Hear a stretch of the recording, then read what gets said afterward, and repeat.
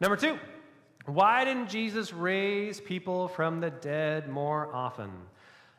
Actually, there's a fan fiction about that. It's a book called Twilight. Anybody read that? No, no, all right.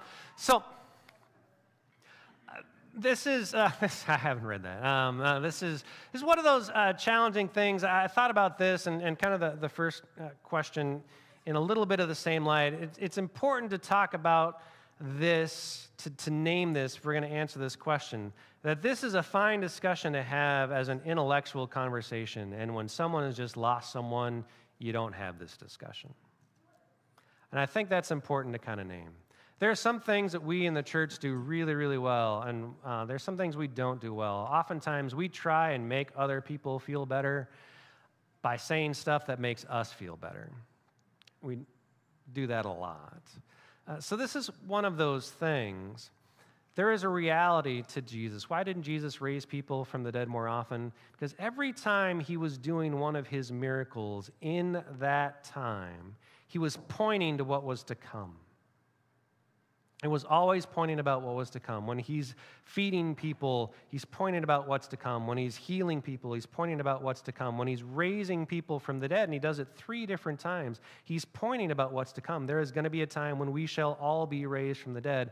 But every time he did that, you know people just focused on the now instead of what was to come. And so he could have kept doing that. He could have kept doing that. And each time he would have done that, it would have just continued to get people to focus on the now. So instead of doing that, he said, all right, we can only do this as a glimpse, as a hint, to paint the way, so that when I'm gone, people will look back and think, oh, of course, he was looking towards that. But it wasn't about the now. It was about what was to come. And that's an important conversation to have when someone's in a place where they can have it. And when they're not in a place where they can have that, the answer to that question is, I don't know, and that just stinks.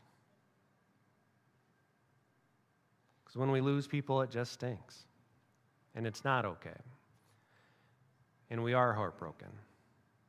And we meet people where they're at, just like Jesus did. So, I thought it was a chance to talk about that, to answer that a little bit, and also just to remind ourselves, hey, where people are at, that's where we need to be. And maybe at some other time we can have a further conversation over a cup of coffee and see where that goes. We got to make sure our timing's right. That's a key one for that. All right. Cool. Good question. As we wrap up our